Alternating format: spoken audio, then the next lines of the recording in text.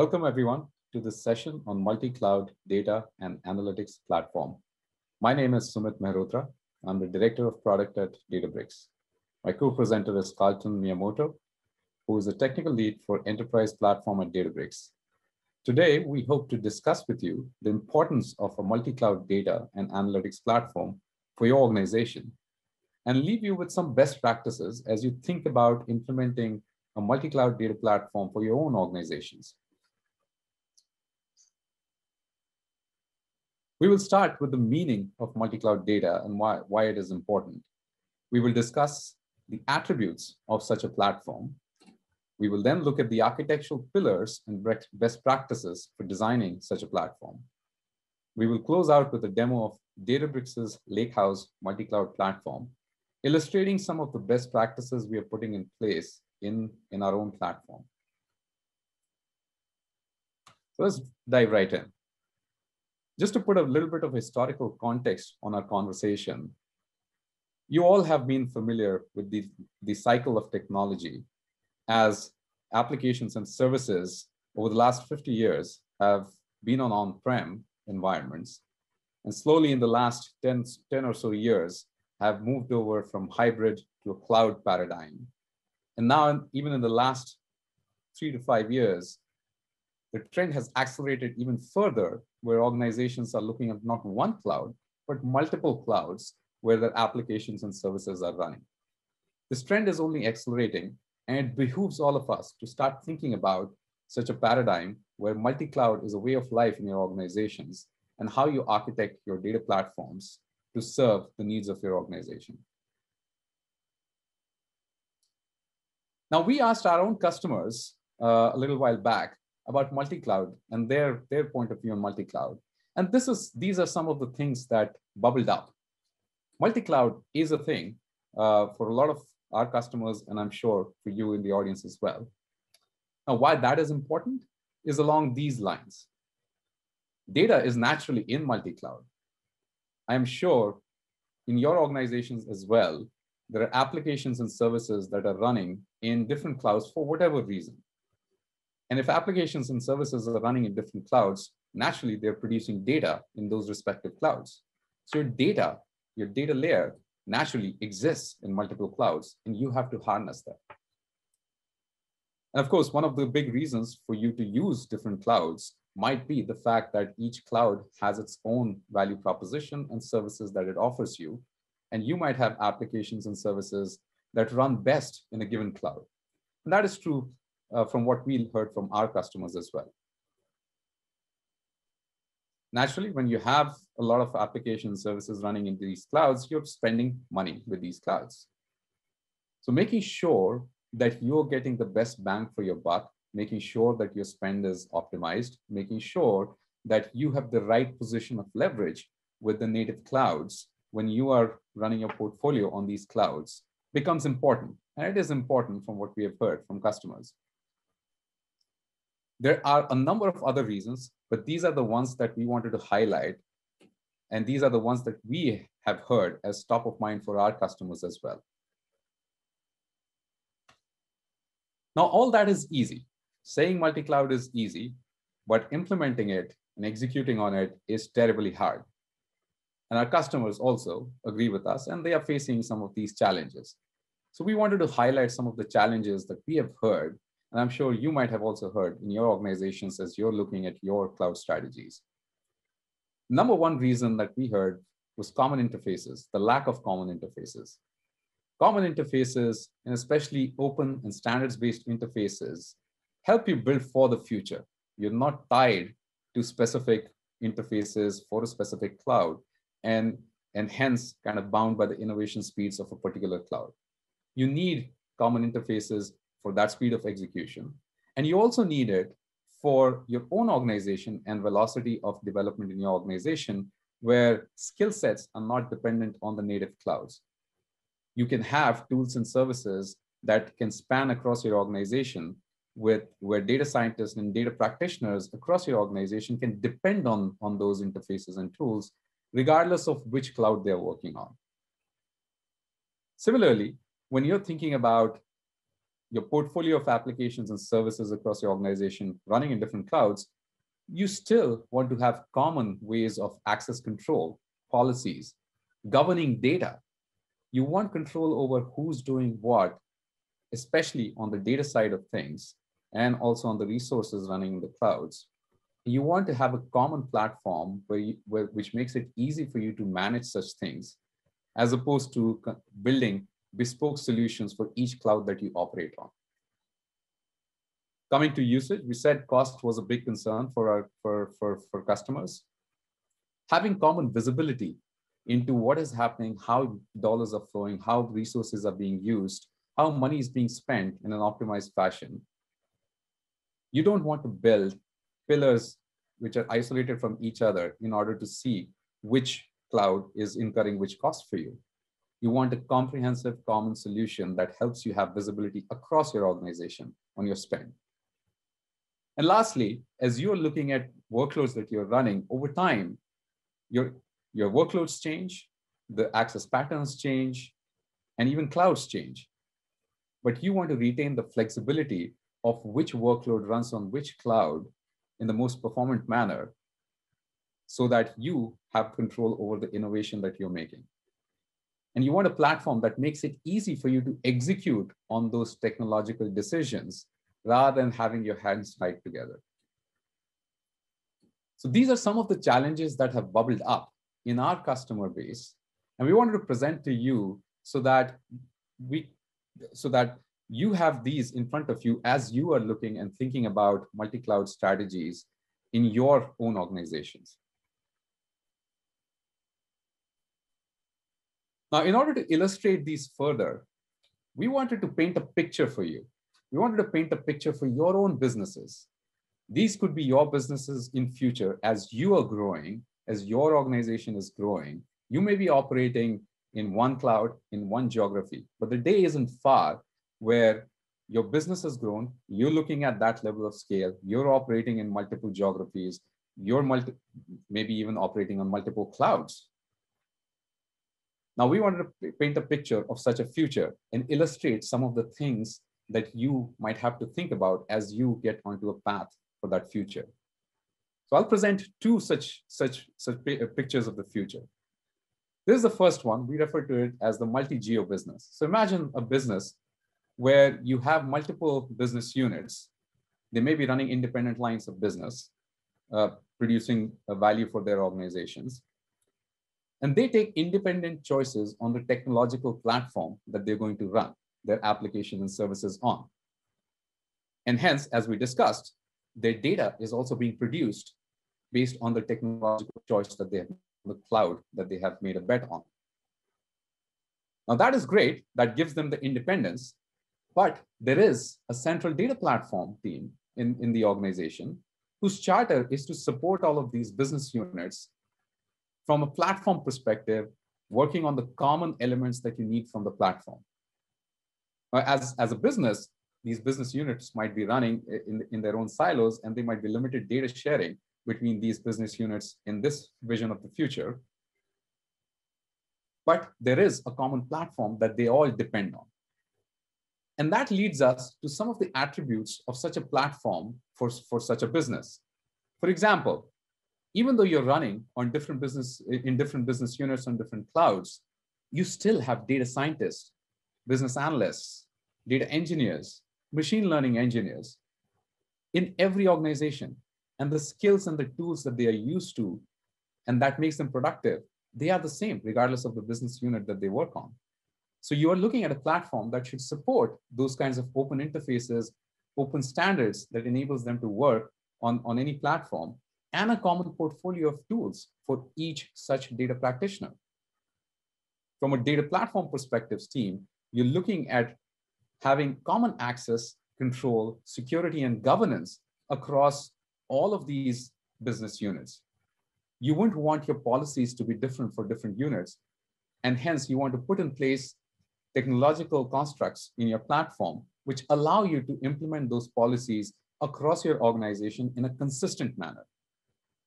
And similarly, since you have you may have a centralized organization who's kind of paying the bills at the end of the day, for cloud platforms, you want common visibility into the usage, cost, and telemetry that is emanating from the platform that is running for these business units in different locations and different clouds.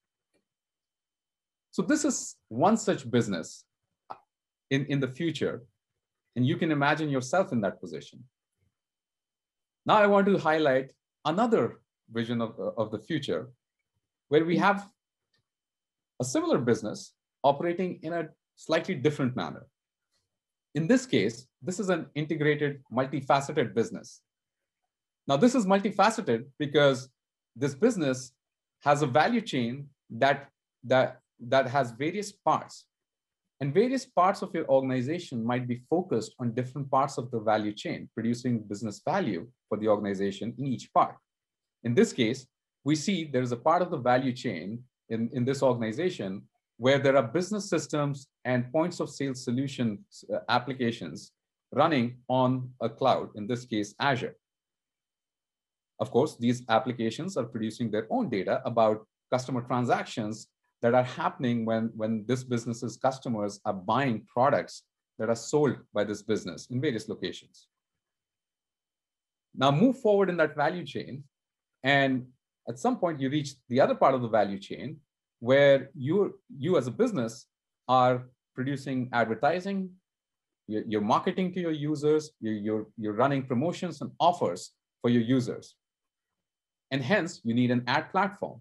And in this case, the business has chosen to run their ad platform on Google Cloud.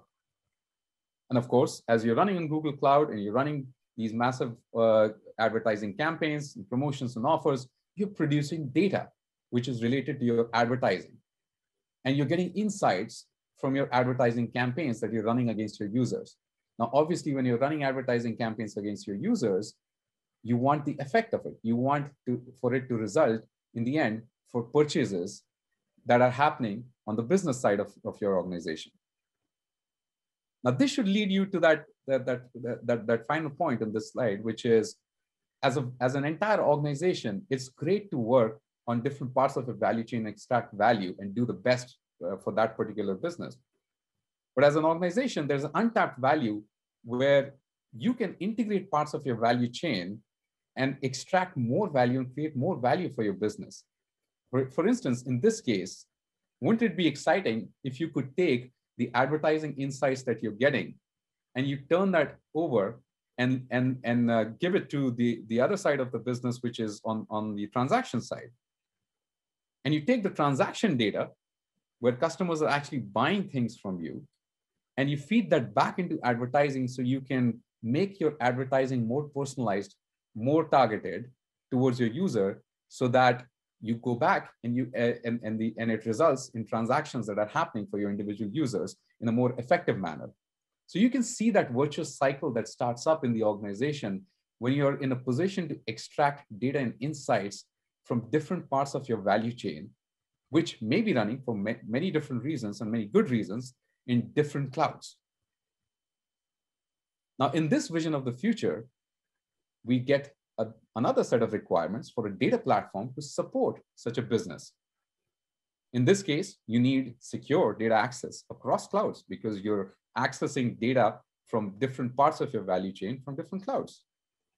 Now, when the data sets might be huge, and transferring them from one cloud to another cloud has physics, it requires time, and it requires money. There are egress costs that every cloud imposes on data being egressed from any cloud. So you want to build a platform that optimizes for size of data movement across clouds. You don't want to be in a business of moving massive amounts of data to the clouds in order to extract these insights. In fact, you want to take it a step further. You want the platform to be smart enough to figure out where to run a given query or a given model so that it is closest to the data that it is operating on. And it is smart enough to figure out and collate data and bring it back together to give you the insights that you need across those clouds. So I'm hoping with this picture of two similar but very different businesses operating at scale in future, you start asking yourself the same questions as to where your business is going and what are the things that you need in place today in order to do that from your data platform. To summarize, these requirements, there might be 100 such requirements that come out, but I wanted to kind of highlight 3 really big ones so that if there's nothing else you take away from these visions of the future, you take away these 3 that you kind of center around. 1, you need open and standard interfaces in the multi-cloud data platform that you want to leverage that enables your organization to work seamlessly, easily across the board.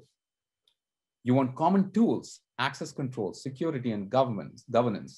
These are bedrocks of providing a seamless experience for your users, your data scientists, business analysts, your data engineers, machine learning engineers, all of them. To make them productive, you need common tools and a common platform. And lastly, you need to make it easy for these various users to have access to the data assets across your organization, across the roles that they might have in your organization, and across the clouds that your organization might be operating in. You need to make the data access to the data assets really simple and easy. With this, we'll turn over and we'll look at some of the architectural underpinnings and the best practices that emanate in order to implement these requirements in your data platform. Hello, I'm Carlton. I'm the tech lead for the enterprise platform team at Databricks. Today, I want to extend upon what was introduced about multi-cloud. Let's look more deeply at what multi-cloud actually means for your data architecture. Multi-cloud requires unique design considerations. If you're working on a hybrid on-prem/cloud environment, or fully on the cloud supporting multiple regions, you'll recognize some of these issues. However, there are additional factors and considerations to build upon when you introduce additional cloud vendors. To better understand what multi-cloud means, let's look at multi-cloud requirements in terms of 3 W's: who, what, and where. First is who.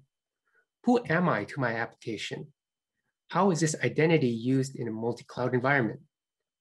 After all, identity determines the services, the data, and the cloud resources I have access to. What? What data assets do I have? Ingested data, derived data, stream data, third-party data. What models are being run, and what data do they produce and consume?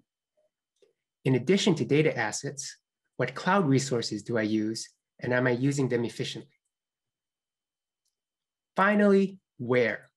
Where are my data assets? Are they located where they can be used without excess copying? When I do move data, am I following compliance rules? These are the questions to ask when designing your multi-cloud projects. So first, let's take a look at the role that identity plays. All of you have daily dealings with identity. Identities are handled by an identity provider, or IDP for short.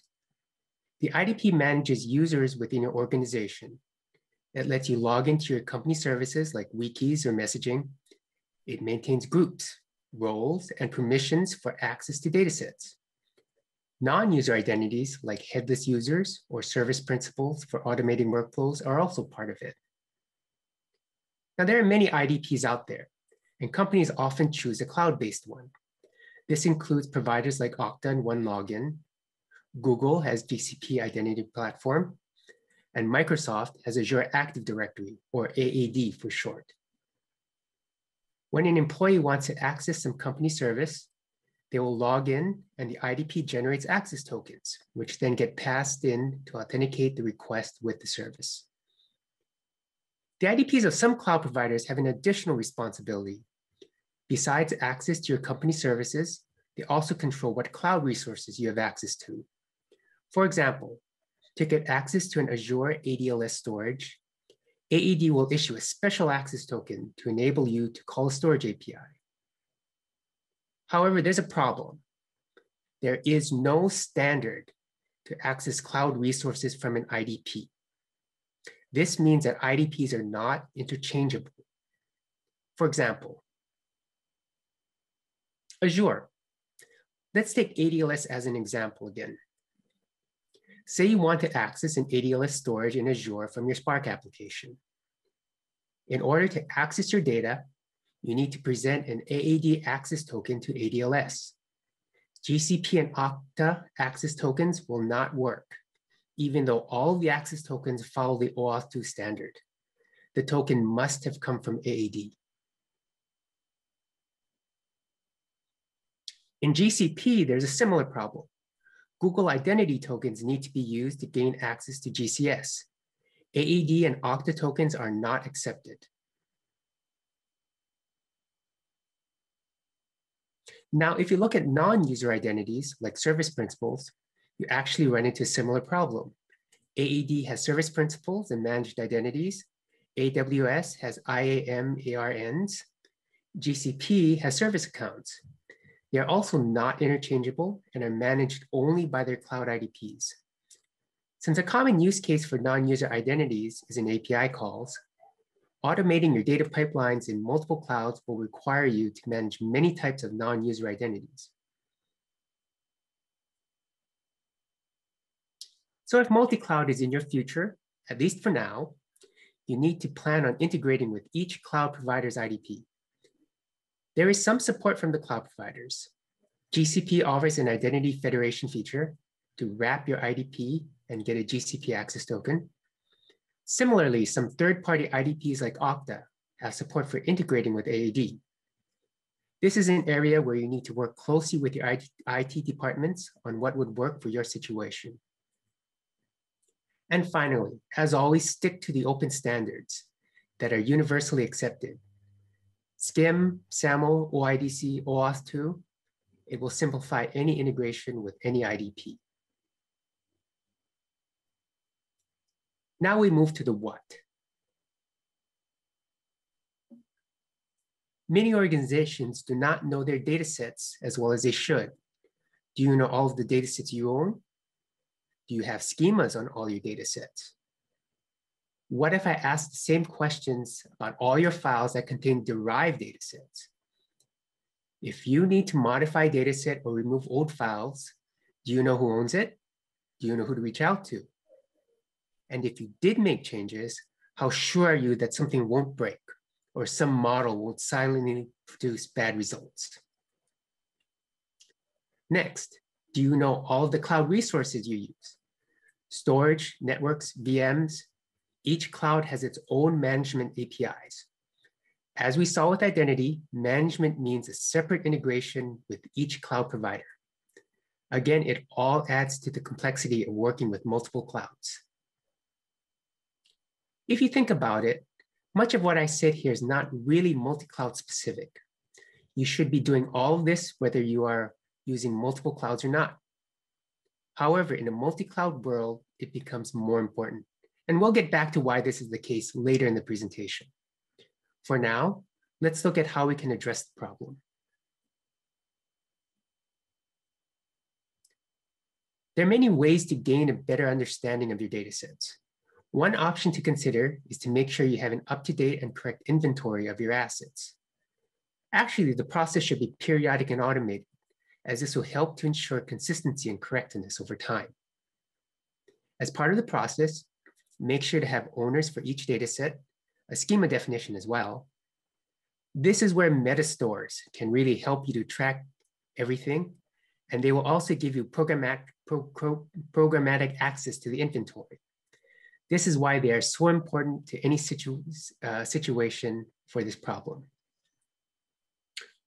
For your models and jobs, as with datasets, find owners and also track dataset consumers and producers. This will help you to rationalize what happens when datasets change and prevent breakages. For cloud resources, again, assign ownership and track metadata.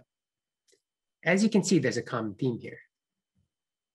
An additional benefit to doing this is you can start to generate automated tooling around resource management. For example, you can write tools to integrate your inventory and metadata with AWS CloudFormation and Azure ARM templates to automate your deployments. There are many ways to address this problem. These are just a few that will help you. Finally, let's discuss where. Where data resides will have a significant impact on your cost, especially if you're accessing data inefficiently. Cloud providers will charge you for moving data between regions and the multiple over that for data egress out of their clouds. Also, something not always considered, moving large files takes a long time and can actually result in data loss. There are many times where I've seen a file copy across regions fail or perform a partial copy. If you're not very careful about error checking, these can easily go unnoticed. So it makes sense to carefully plan where data should reside. In addition to technical issues, there are also compliance concerns, both from company policies and governments. Care needs to be taken that data is not allowed to move where it should not reside. Also, datasets and any derived datasets need to be found and cleaned up. GDPR and CCPA are examples of government policies you should be aware of and how they impact your data. You will need to ensure that you can meet these requirements and be able to show reasonable proof if audited.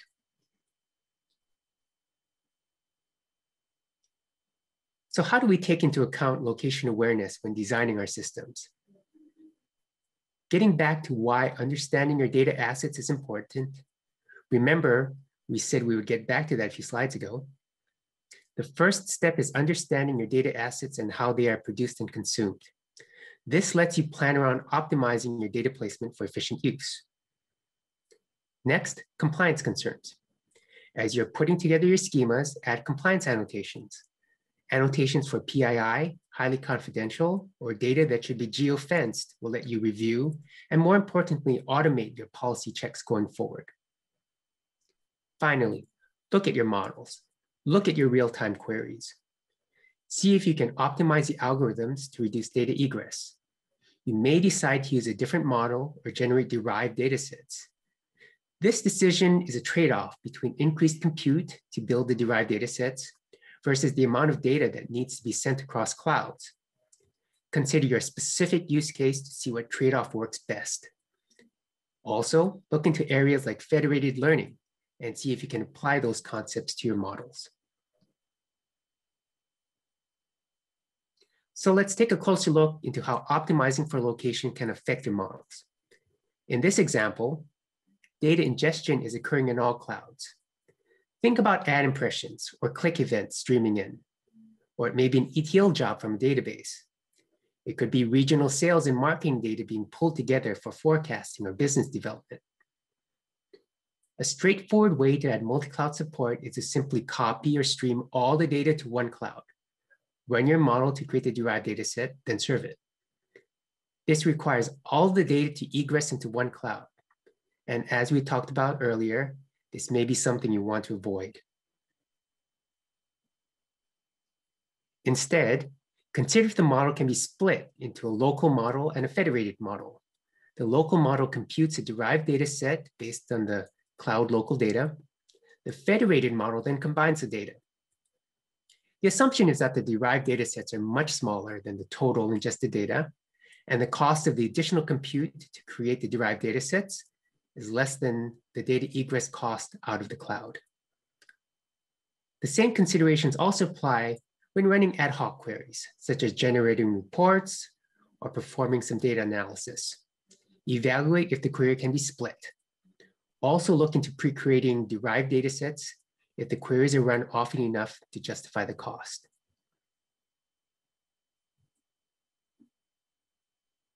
So if there's one takeaway from this presentation when implementing multi-cloud, remember to ask yourself the 3 W's: who, what, and where. So I'm hoping our discussion on architecture gave you a few best practices to start thinking about as you think about your data platforms, your multi-cloud data platforms. Now I want to talk about, in reality, we are implementing such a platform at Databricks. We call it the Databricks Lakehouse Platform.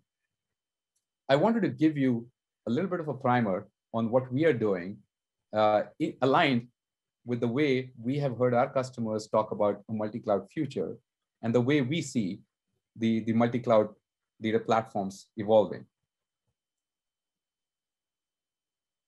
And to start off, it's not just me, but our entire organization is thinking about it, including Ali Ghodsi, who's our CEO. He strongly believes in the statement.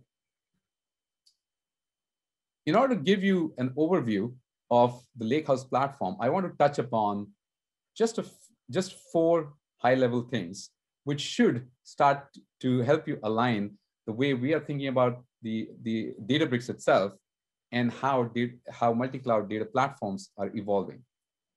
This is Databricks in a nutshell. We are a Lakehouse platform, which means this is a platform on which you can bring together data from all different sources, regardless of whether they're structured, semi-structured, unstructured, or streaming data. And this is a platform on which you can have all your users, regardless of whether they are data scientists, data engineers, business analysts, machine learning engineers, all of them can work on the same platform on the entirety of the data that is available in your organization in one place. And we call it the open data lake and the Lakehouse paradigm. But there are a couple of things that are really important to keep in mind as you kind of start to understand what the Databricks Lakehouse platform is. First and foremost, it's available on all major clouds. That's where kind of the basics of multi-cloud data platforms start. You have to be available on all the major clouds. Otherwise, you won't be a multi-cloud data platform. Databricks is available on AWS, Microsoft Azure, and Google Cloud. We have built Databricks with the core of visibility, control, security, and governance built right into the platform, regardless of whichever cloud you're using. So the constructs we were talking about, where in your organization, you need common mechanisms for control and governance across your organization, regardless of where your applications and services and data are. We have built that right into the platform. So it's an underpinning of our platform. Databricks is built on open standards and interfaces. You may have heard of Spark, Delta, MLflow. These are platform constructs, these are platform components that are central to Databricks' Lakehouse platform. And these are all built on open standard interfaces. So regardless of whichever cloud you intend to build your data applications on, you get the benefits of the same interface and the same platform. And lastly, in terms of experience, Databricks provides the experience to all personas, all data practitioners in your organization in a very similar fashion, regardless of which cloud you're operating Databricks on. This has immense advantages as you think about scaling the skill sets that you need in your organization to really leverage the power of data in your organization. If your users can learn the skills and apply the same skills, regardless of whichever part of your organization they are in, and whichever application they are working on, and whichever part of data that they are working on, it gives a huge boost to your productivity, considering they don't have to relearn the skills as they operate in the scale. So these are 4 important tenets of the Databricks Lakehouse platform, which is a multi-cloud data platform. And now we'll look at Databricks in action to crystallize some of these things. Let's imagine that I'm a tech lead for a project in my company. Project will use multiple sources of data from various teams across your organization. The plan is to combine features from movie rating data owned by our team, European soccer data owned by the sports division, and ad click data owned by our ad agency to improve sales forecasting for one of the business divisions. Now, the ratings team is in the Northwest office and they use Azure Databricks.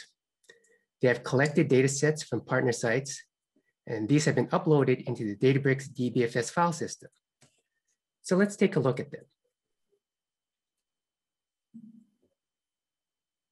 Here you see a bunch of ratings data that have been uploaded and schemas for that data. Now, if you go back here, you'll also see a bunch of derived data sets around titles. let's take a look at some of the workspaces and notebooks that create those derived data sets. If I go to users and look at one of the notebooks, here you see a bunch of Scala code and SQL code that creates those data sets.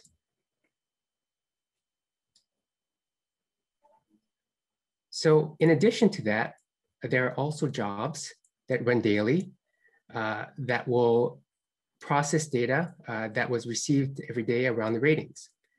And here you see the jobs, there are 2 of them running.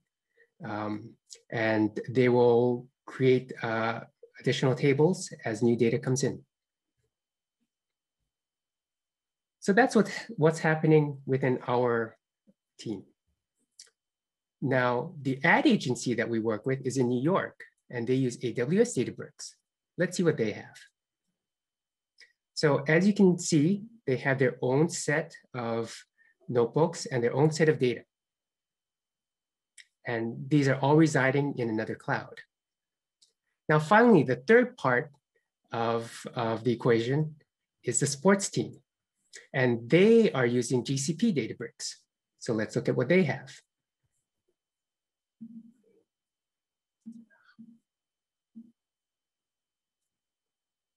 And here again, you see their notebooks and their data sets.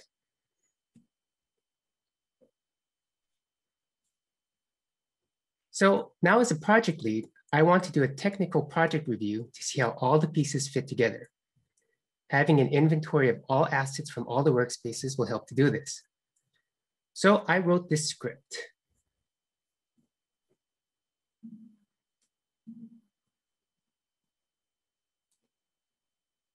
Let's take a look at it.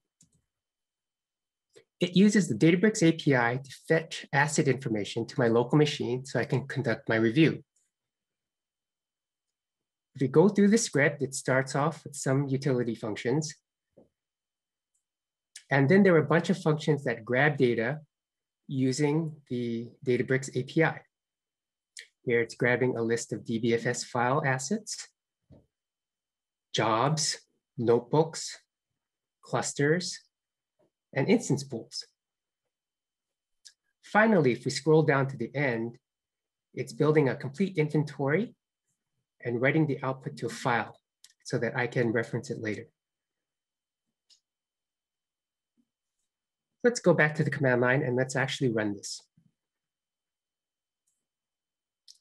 So as you can see here, this is running against the Azure workspace, and it uses an API token that I had pre-created so that I have access to the Databricks APIs. So in the summary, you see that it found a bunch of files, jobs, notebooks, and the notebook data contains much of the source code. So let's take a look at what the output was.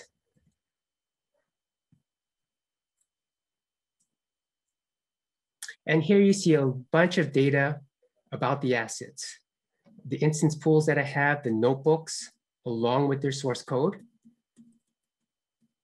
as well as a list of all DBFS files that I've loaded into the workspace, and the jobs, along with when the jobs run, you see the cron expression, and the list of clusters and VMs that I'm using. So this is great, but this is only Azure. What about the other clouds? So let's run this script against them as well. So remember that this is the same script, same APIs that are being used to grab the data. And once all of these run, then I should have a complete set of assets from all of the clouds. So here, AWS is finished. You can see it's found a bunch of files and notebooks. And now GCP is finished. And taking a quick look at the files, you can see that, yes, they're all there. They all have data. And now I have the data I need to do my technical review. So that's a small glimpse of what the Databricks platform can do as you consider your multi-cloud options. I hope the demo got you thinking about how you manage your assets. Thank you for attending, and I hope you enjoy the rest of the summit. Well, I hope you enjoyed this presentation on multi-cloud data platforms and how we at Databricks are thinking about it. We are super excited about the future of multi-cloud data platforms, and we live and breathe it day in, day out. And we would love to hear from you, get your feedback and questions, and love to partner with you as you get along this journey and see how we can help you.